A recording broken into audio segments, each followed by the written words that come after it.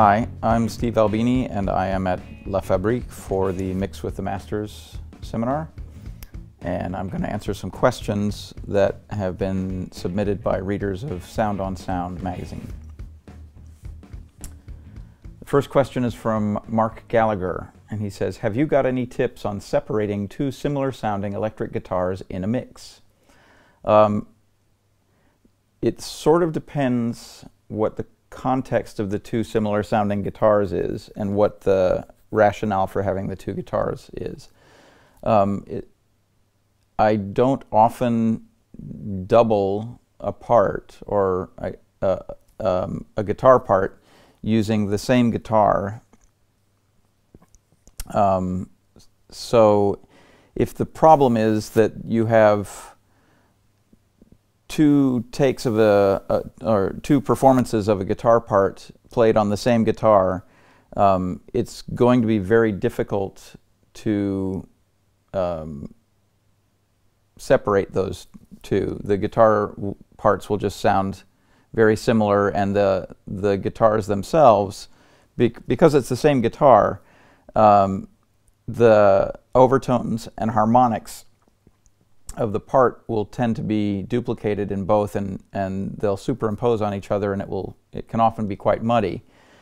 So in that situation, I would have proposed using a different guitar for the second of the two, or for the second of the two parts that were making up the doubled part.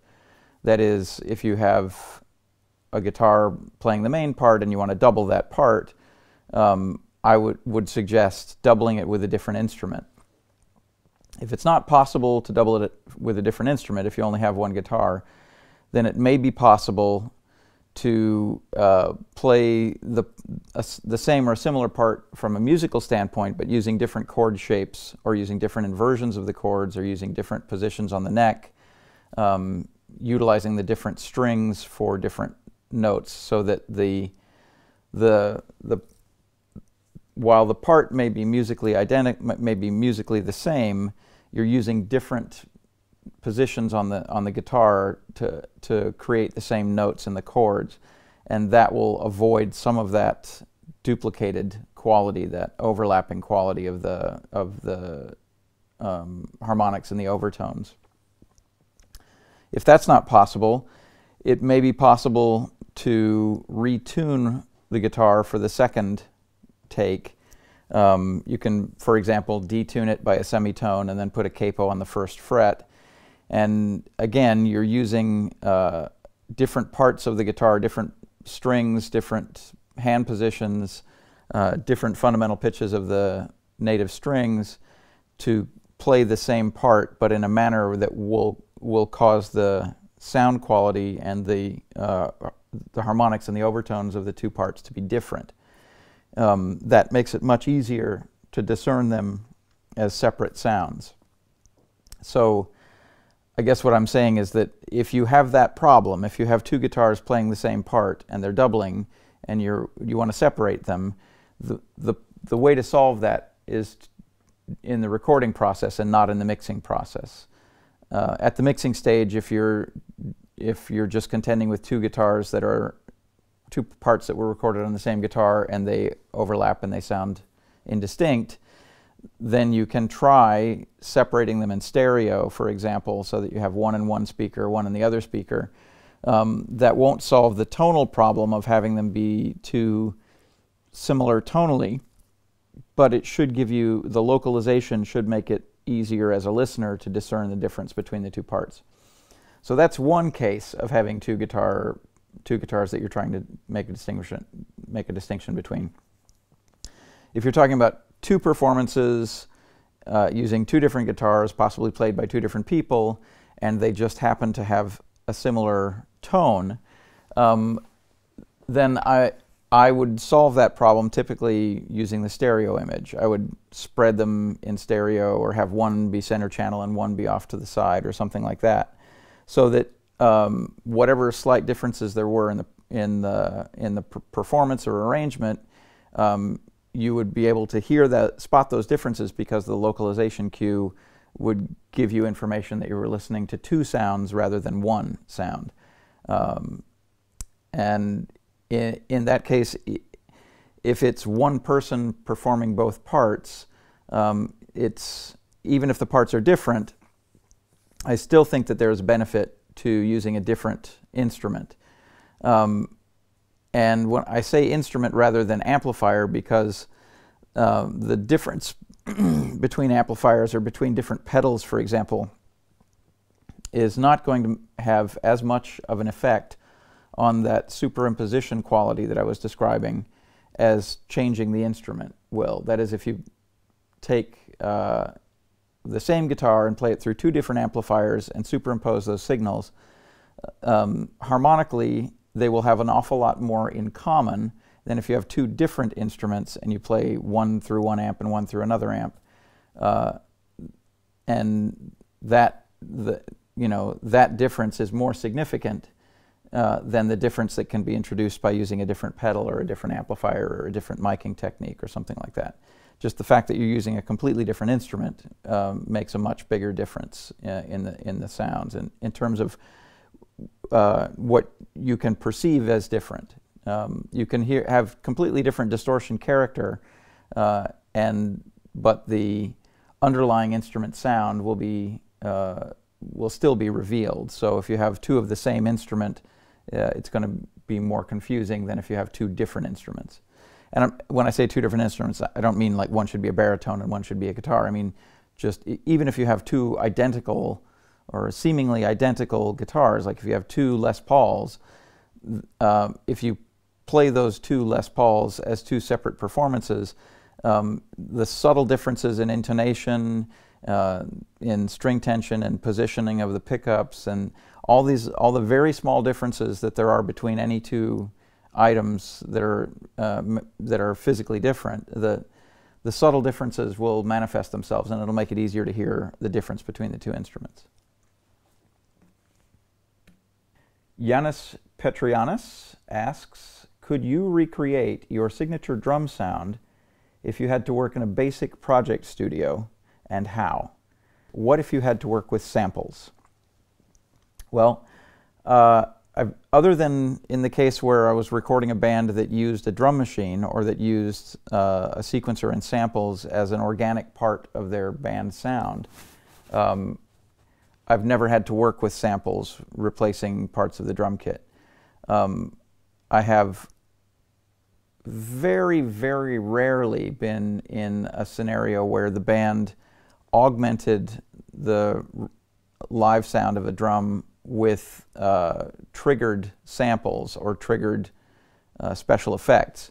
That's extraordinarily rare. I can only think of a couple examples where that's happened. But as regards my signature drum sound, I think what he's referring to is a natural room reverb on the drums, like a room sound that's pretty evident. And that sound appears on a lot of records that I work on because it suits the aesthetic of a lot of bands that I work with. Over a fairly long period of the evolution of recorded music, the people who worked in studios recording music were a different class of people from the people who were in bands and performed music. And there developed an aesthetic where the recorded sound of music, in particular the recorded sound of a drum kit, was not representative of the organic live sound of a drum kit in a rehearsal room or on stage or in a club or anything like that.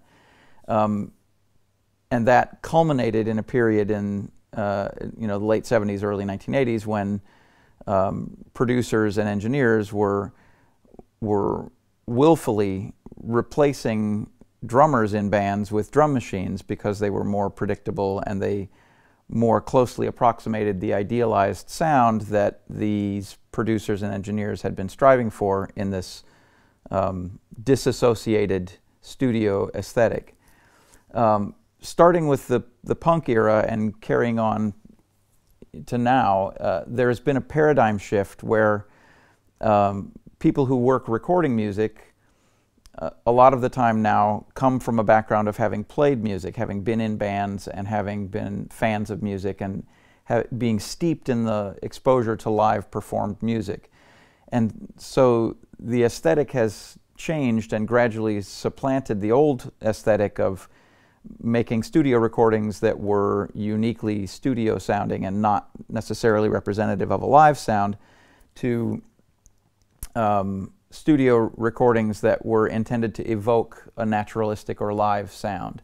And the way I've always heard music has been informed by my experience as a music fan and my experience as a performer in a band. So I'm sympathetic to that position, that is, that perspective, which is that the recorded sound should start from a perspective of naturalism or realism. So I have often incorporated the natural room sound of a drum performance in the final recording. So I'm pretty sure that's what he's talking about. There are some things that crop up in some records that I've worked on. I'm not sure which exactly examples he would be talking about, but and often those are made reference. Other clients of mine make reference to those. Like, for example, I did a number of records with a band called the Jesus Lizard.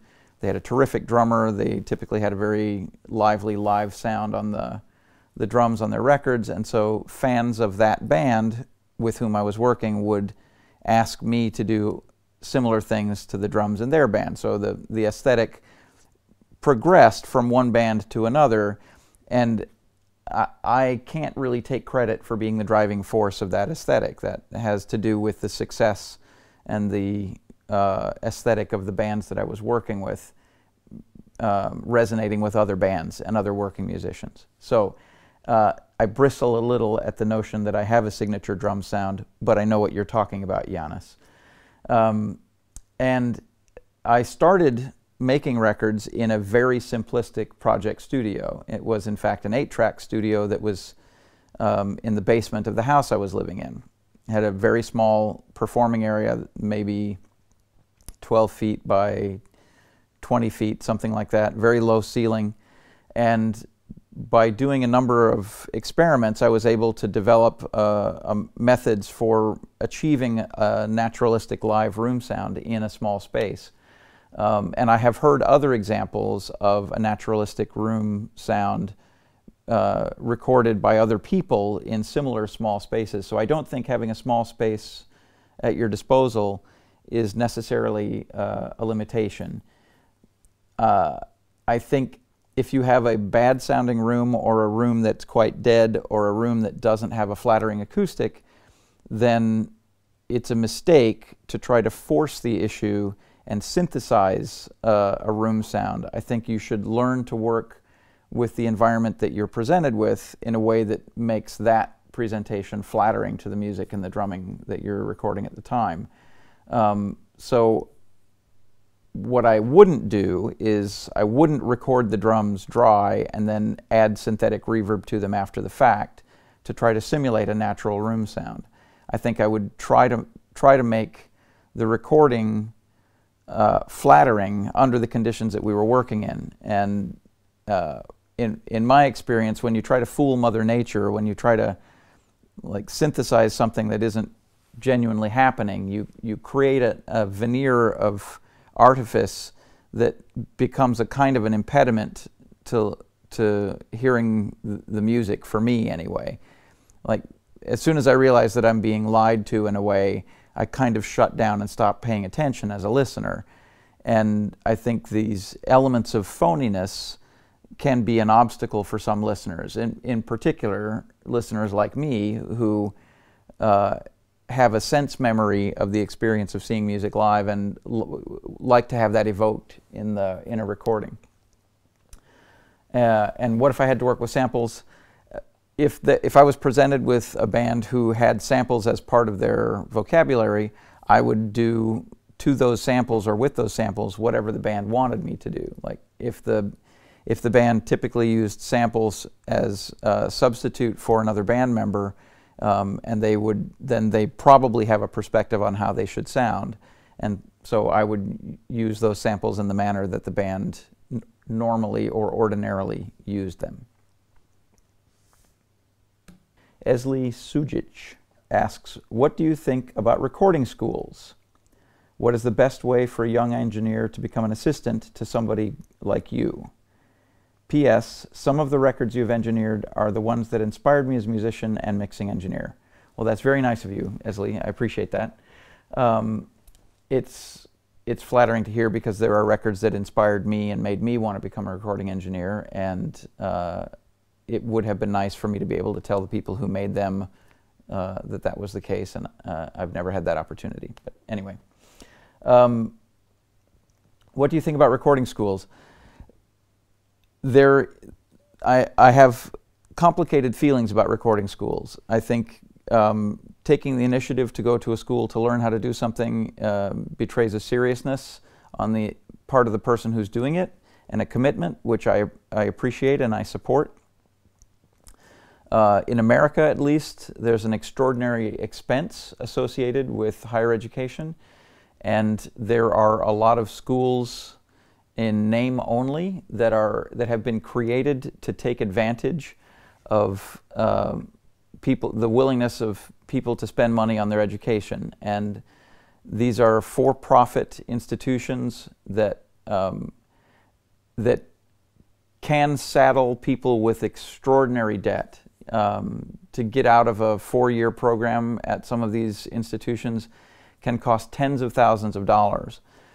There is money available in the form of student loans, so that people can borrow the money to pay these institutions to have an education. That industry, the industry of creating debt, is an enormous drag on our economy. And so from a philosophical standpoint and from a political standpoint, I do not support the notion of these for-profit universities, these for-profit trade schools, exploiting the availability of student loans to create debt for people who have taken the initiative and show the ambition of trying to learn a trade. I think that is an indefensible exploitation, and I find it quite hideous. Okay, so that's one of my feelings about recording schools. As regards the students in the recording schools, I'm extraordinarily sympathetic. I want them to be able to have the experience of becoming professionals. I want them to learn what they need to know and to get involved in the recording and music scene, which has been enormously rewarding for me. So I'm sympathetic, and I'm rooting for them. I don't necessarily think a formal academic setting is the best place to learn most of what happens in the studio. You can learn the technical fundamentals, and I think that is a good place to learn the technical fundamentals, although most of the technical fundamentals associated with sound recording are derived from other disciplines like physics, acoustics, electronics, and it may better serve a student to go to an accredited normal university and get a degree in one of those disciplines while appreciating sound recording or engineering as a sideline or as an adjunct to that education. There are some comprehensive recording programs at universities, the Tonmeister programs in Europe, for example, and some state schools and some universities in North America. For example, McGill University in Montreal, University of Iowa, University of Massachusetts at Lowell. A lot of these universities have conventional 4-year accredited degrees that can specialize in sound recording, or in where you would have, for example, a music degree with a specialization in sound recording, or you would have a degree in acoustics or a degree in electronics, and you would be allowed to specialize in sound recording. Things of that nature, I think, may be more worthy of the investment in higher education than a specialized trade school recording certificate. But having said that, I have encountered some engineers in the field who went through these trade schools, these specific specialized recording schools, who have become fine engineers and who do have a comprehensive knowledge of their craft and who made decent careers for themselves. I think the number of people who have done that relative to the number of people who have gone through these programs is an extraordinarily small number. And I think that the practical experience of making recordings and working with bands and being in a studio environment, that practical experience is dramatically more valuable than the academic experience of having someone tell you something on a chalkboard and you writing it down in your notes and hoping to internalize that through experience later. So I have complex feelings about sound recording schools, and I think from a political standpoint and from a social standpoint, they are part of a dangerous trend of turning education into an industry in the United States. And I'm suspicious of that, and I am on the whole hostile to that as a construct. But the people in the schools, the people in the programs, the people who are genuinely trying to teach and the people who are genuinely trying to learn, I'm completely sympathetic to both of those perspectives. So that's why I say I have complex feelings. And what is the best way for a young engineer to become an assistant to somebody like you? There are internship programs at almost all recording studios. We have an internship program at Electrical Audio. We tend to limit our internships to people who are in academic programs where they are required to perform an internship. And since they are required to perform an internship, if they want to do it with us, we'll try to accommodate everybody. I don't typically have an assistant in a session. Most of the sessions that I run, I do everything myself. There are other supporting roles inside recording studios. There are technical engineers who do things like equipment maintenance, acquisitions, and assisting for visiting guest engineers. And some recording studios have those as full-time positions, and some have those just as duties that other people in the employ of the studio have to do ad hoc as necessary. So I guess what I would say is that if you get into a situation where you can work regularly in a recording studio, some of that work may involve assisting visiting engineers who might be people like me. But if you have an ambition to be, for example, my right-hand man, I don't have a right-hand man, and so that ambition would be unutilized, like unfulfilled. I apologize. Anik Tapar says, Steve, please talk about the Ghosts' first album. I love that record. Such an amazing sound on each instrument, full, warm, and sparkly at the same time. How did you do it? That was the only time I worked with the band The Ghost, I believe. And it was a conventional recording session from my perspective, where the band set up as they would live, everyone playing simultaneously. And I used the range of techniques that I would use in that setting normally. I find it hard to specify anything because I don't know in particular what your interests are. So I would have to say that I guess the principles that I apply to every recording session applied to that one. That is, set the band up so that they're physically comfortable and playing normally and comfortably and have good lines of sight, and then let them play their record and try not to blow it while I'm putting it on tape. So I'm sorry, that's about the best I can do. Ignaz Nuslis says, what do you feel the future of recordings holds for us? Do you think the sampling era is coming to end, basically, and some sort of classical instruments renaissance is on its way back, even speaking of dance music? Well, I'm not qualified to speak on behalf of dance music. I don't typically work on dance music, and I'm not part of the natural audience for dance music, so I can't really speak about that. I'm not familiar with the trends and the social organization of that scene, so I think it's an interesting question with respect to dance music, and I would love to hear somebody who is more ingrained in that culture answer that. As far as the future of recordings is concerned, I've always seen my job as something of an archivist, where the bands that come to me to record their music most of the time are not established successful musicians. They're people whose music means a lot to them on a personal level. And there is a chance that that music over time will achieve significance with a larger audience, and there's a chance that that music will find an audience. And in service of that chance or that opportunity, it's my responsibility to make sure that the recordings that I make will survive long enough for that band to have a shot at finding an audience.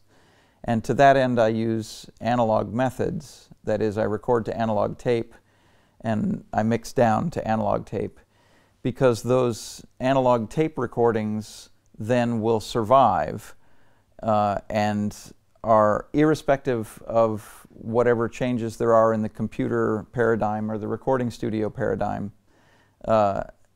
You can always take that tape off the shelf and put it on a machine and play it and listen to it, or make a record out of it, or exploit it commercially, or at very least get the music off of it.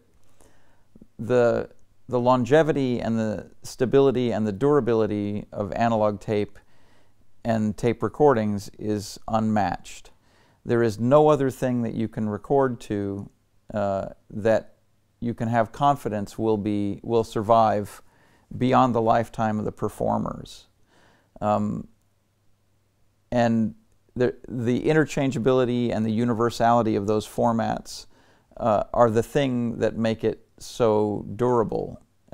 If you have a stereo master tape on a shelf someplace and you take it down 50 years later, you can put it on any stereo machine and play it back. It doesn't have to be the same brand that it was recorded on. It doesn't have to be from the same technological era. And in fact, it's now possible using modern electronics and modern tape machines to play back masters that were recorded at an earlier era with greater resolution than was possible at the time they were recorded. So it's possible now to recover more information, to get a more accurate playback than was possible at the time those historical recordings were made. I see that as an important part of the legacy of the music that's recorded in the sessions that I conduct. The bands that I'm working with deserve to have their music survive and deserve to have their music be kind of obsolescence proof. There will always be tape machines available to play analog masters. There is an extraordinary number of them. They're extraordinarily durable machines, and they're relatively simple to fix, maintain, and keep operating. So the durability of the format is the rationale that I have for staying in the analog domain for every record that I work on. And I think that is the future, in the sense that all of those master tapes will survive. All of those bands will have the opportunity to exploit those master tapes should their music find an audience. Digital sessions are not as durable because the technologies that are embedded in the concept of the digital session are all changing. They're all fungible and they're changing constantly, such that in the distant future it may not be possible to mount a computerized session because there may not be available technology that's compatible with that technology that was embedded in the session as it was recorded originally. And that's assuming that there is a medium that you can record the session on that will survive and that will be recoverable at that period. We know that analog tape survives, and we know that it is recoverable, and we know that it is an extraordinarily hardy and durable medium. And for me, that the confidence that gives me means that whatever considerations there are about the session, that one fundamental thing isn't going to change. As long as it's physically possible for me to do it, I am going to be recording on analog tape, and I'm going to be mixing stereo masters to analog tape. Andrew Coogan asks, what bands are you listening to right now? What is your favorite band of all time, and why is it the Ramones? Well, Andrew, you know that my favorite band of all time is the Ramones, although I actually have a kind of a pantheon of maybe a dozen bands that are all, extraordinarily important to me for different reasons. But the Ramones have a special place in my heart because they were the band that got me excited about music.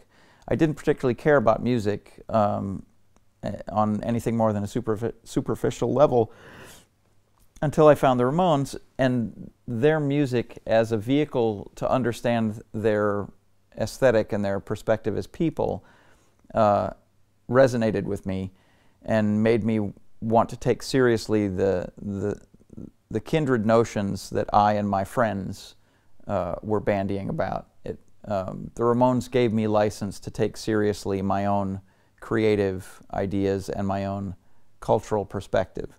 So that's why the Ramones are the most important band for me. As for the bands I'm listening to right now, there are a couple of contemporary bands that I'm really fond of. There's a band from Chicago. I'm drawing a blank right now. Sorry. There's a band from Chicago called Dead Rider, who've also put records out under the name D Rider. And they're a terrific band.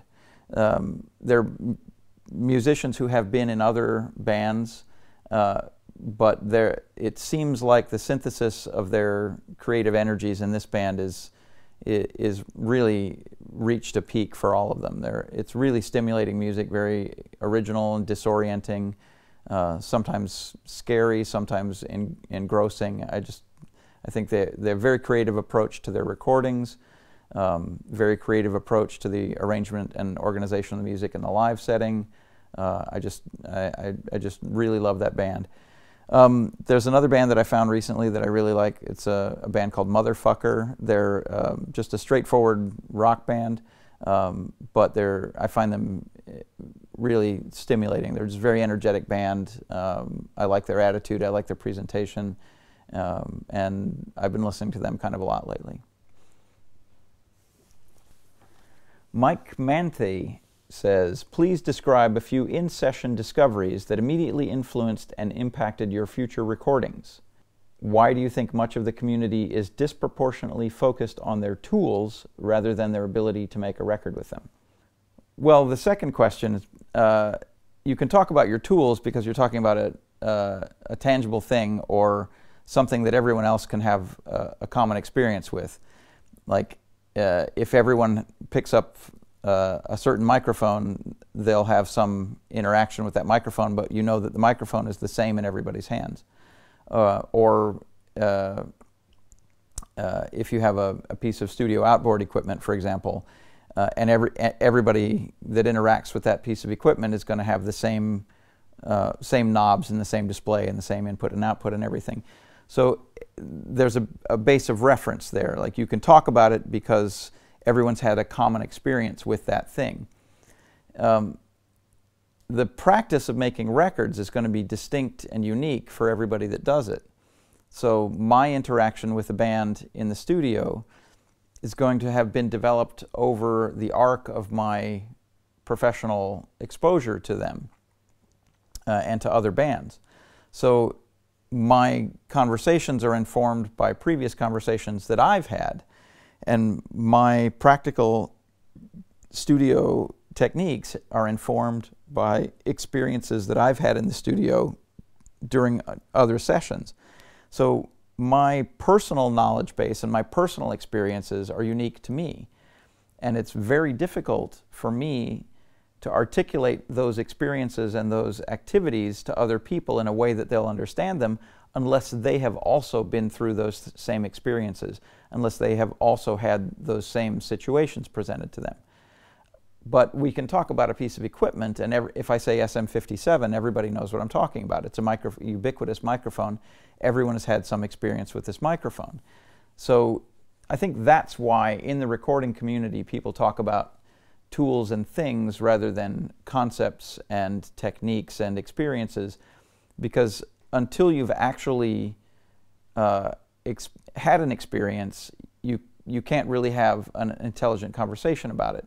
And those experiences are unique to everybody that has them. So I think that's a practical reason for it. I don't think it's because the recording community is stupid or is being willfully ignorant of the relative importance of it. Of course it's more important how you conduct a session than it is which particular microphone you put on a thing. Of course it's more important. But how you conduct the session is an enormous topic. And which microphone you're using in an instance, well, that's an easy thing to grasp. It's an easy thing to throw out. That's one of the reasons why I'm quick to share whatever experience I have and whatever techniques I use. I feel like the more open people are about their experiences and their techniques, the more likely it is that within the recording community we can start to have these common experiences, and we can start to broaden the conversational base away from just like, you know, what limiter was that, you know, that sort of thing. So a few in-session discoveries that immediately influenced and impacted your future recordings. I'll give you one example. I was in a band with a drummer named Ray Washam, and we were recording a demo for that band at the small project studio in my house. And I was putting up a microphone on the rack tom, and Ray had spent a long time tuning the tom to his taste, and the relationship between the top head and the bottom head is a pretty important part of what the drum sounds like once it's been tuned. So I was putting a microphone on the top head of the drum, and he asked me why I didn't mic up the whole drum. That is, why I didn't put a microphone on the bottom head as well, since he'd spent half of his energy tuning that bottom head. Why didn't I put a mic there? And I didn't have an answer for him. I was like, I don't know why I don't mic up the whole drum. You know, that makes sense actually. So I started, from that point on, I started putting mics on the top and bottom of tom-toms. And I noticed as soon as I did, from the very first experiment, that it provided a more natural, more realistic presentation of the toms. So that's been a standard method for me ever since. I now typically always put a top and bottom mic on the toms, and that came from being asked that question, you know, why don't I mic up the whole drum? And that has, you know, that's been an instant, a moment that has had dividends for, you know, 25 years now. I'm trying to think of something equivalent.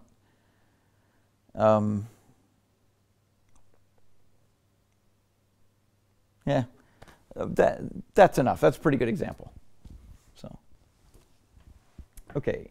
Adrian Krebs says, my college professor at Ohio University showed us a technique you developed for miking drum kit, I'm assuming, dubbed the crotch mic. How did you develop this technique? I'm not certain what the crotch mic technique is. On more than one occasion, I've recorded a band where someone in the band has suggested something, a microphone in a particular position, for example, and that might be related to something that they'd done previously, where they'd done it in a previous session and it had worked out, and they wanted to try it again.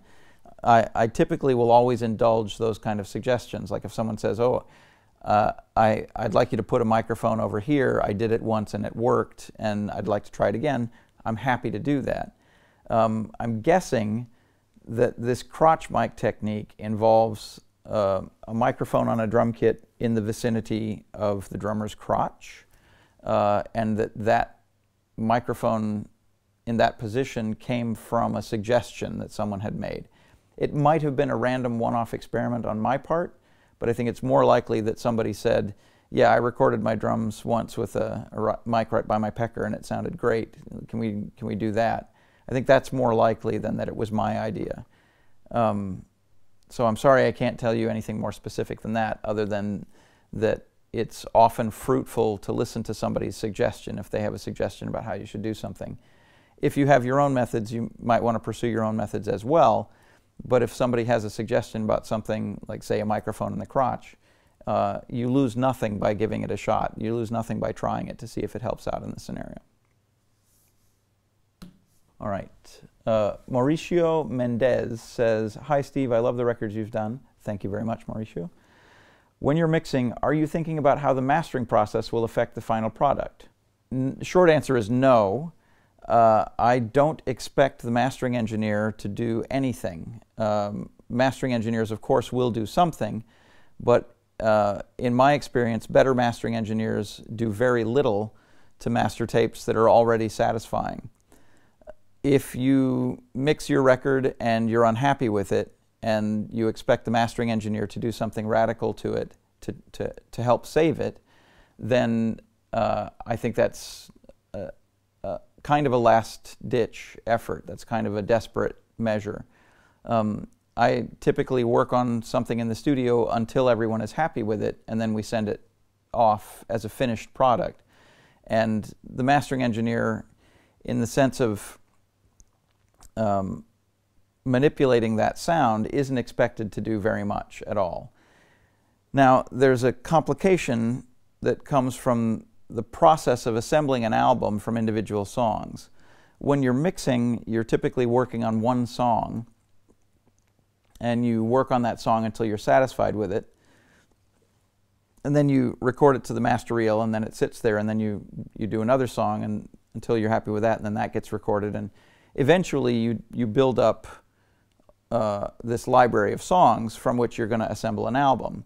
And then when that album is sequenced together, you've been listening to each of the songs individually, but now you're hearing them as an album. You hear them in context, one with the other.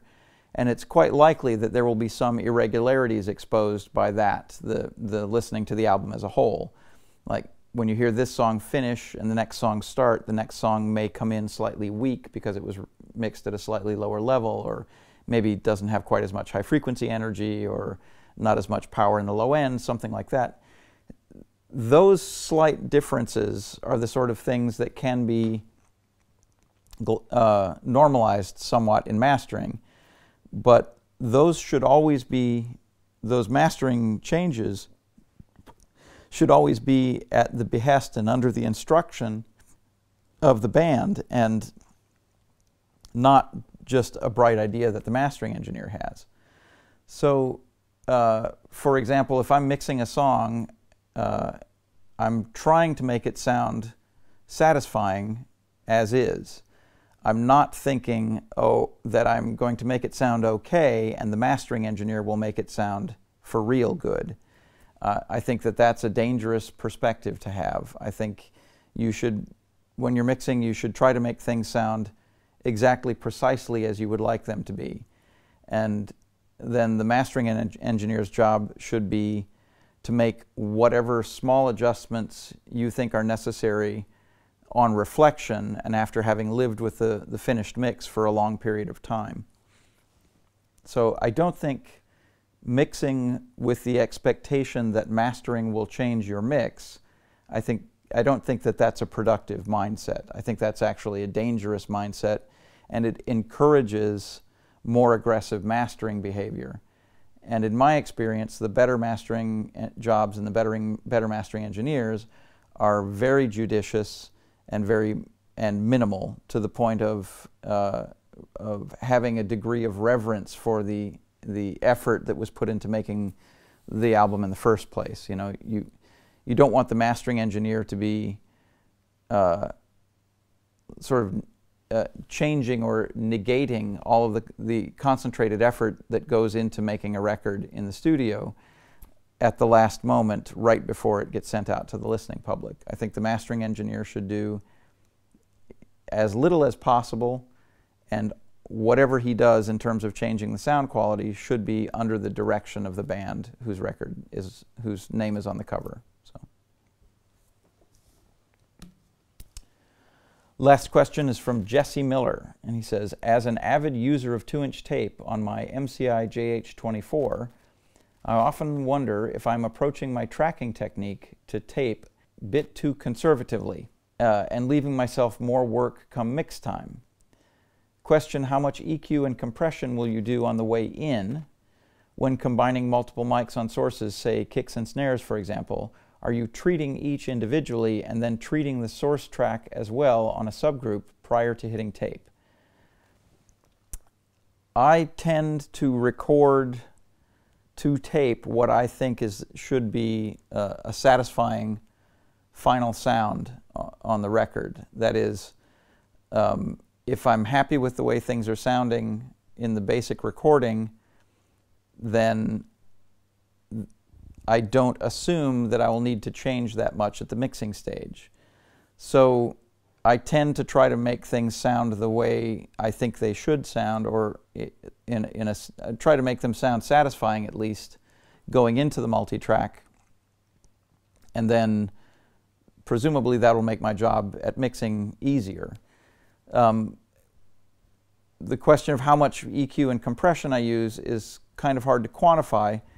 I tend to use less EQ and less compression than a lot of other engineers that I see, but I'm not religious about it. I'm happy to use an equalizer or a compressor if necessary. I just find that I think they are necessary less often than other people do. If I'm listening to, for example, the bass drum or the snare drum, and the sound isn't satisfying, rather than reaching for an equalizer or doing something to the dynamics of the sound, I'm much more likely to physically move the microphone, try a different microphone, something like that.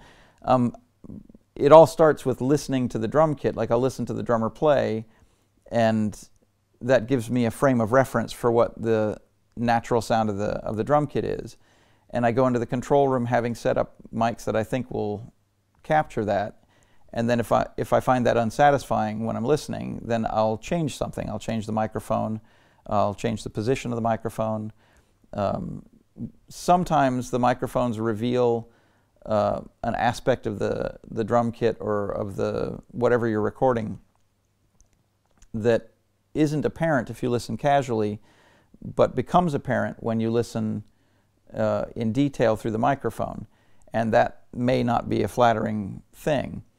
I still consider that an engineering problem, because if you can listen to something in real life and it sounds nice and satisfying, and you listen to the recording of it and it doesn't sound satisfying, well, the fault is in the recording. The fault isn't in the source material, in the source sound, because you just heard it in real life and it sounded good.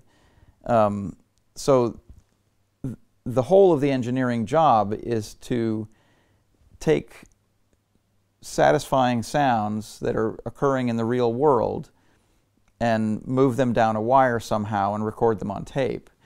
So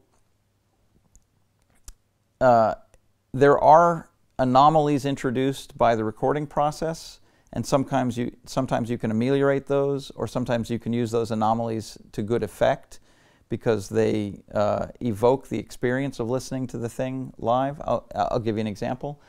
When you're listening to someone play the drums live, there's a physical sensation from the drums, which is you could call that a low frequency content, but I'm actually talking about, you know, the vibration in the room and the air pressure coming off of the drums, and the synthesis of that plus the visual impression that the drummer is making while you're watching him, that evokes an experience, that conflates to an experience. And that the totality of that experience is what you're trying to evoke in the control room. If you stick a microphone in the room and capture the sound, you may not successfully evoke that experience. So often you'll have to do things like augment an area microphone with a spot microphone so that you get the proper emphasis in balance and in the recording that you have when when you're in front of the drum kit. The impression that it makes on you is that certain sounds are bigger or more powerful than others. And if you just do an acoustic recording of that sound, you may not capture that impression. So you may need to augment that area recording with close mics on the bass drum or close mics on the snare drum, or you may need to use a microphone that has a particularly strong bass response so that you can have more bass energy in the recording, and that can help to synthesize the experience of listening to the drums. So I'm not opposed to doing manipulations to the source sounds on the way into the multitrack at all, and if necessary I will, but the ultimate goal is to make it so the recording is satisfying by itself and doesn't depend on later work or later magic to become satisfying. Like I like to be able to record something and hit playback and listen to it and feel like that's, if the record came out like that, I would be content. You know, that's the most satisfying kind of recording, is where I don't have anything on my mind about, I don't have any reservations on my mind about, you know, what I wish it would have sounded like. I try to do the engineering job to the point where the recordings do sound the way I wished they would sound. So thank you very much. Those were interesting questions and stimulated me while I was reading them. If you have additional questions, you can always get a hold of me through my email address or through the Electrical Audio forums, and I'm happy to answer additional questions. So thank you very much for your attention, and enjoy recording things.